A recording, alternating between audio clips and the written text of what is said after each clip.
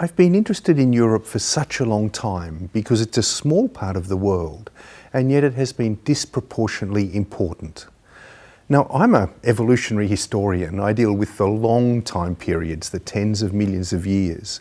And what I discovered in my research is that Europe's origins are really special, and they count quite a lot, in fact, for what Europe was to become.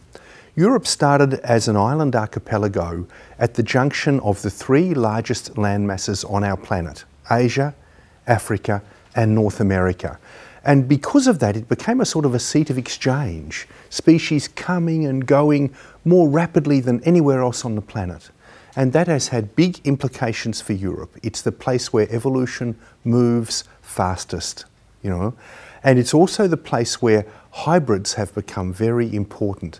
Hybrids we always think of as being negative, but in fact, hybrids offer a chance to refresh our genes, pick up new genes that help us adapt to new conditions. And of course, we Europeans are the ultimate hybrid species. We are a hybrid between Neanderthals and African people. And so the history of Europe seen through that lens is very interesting.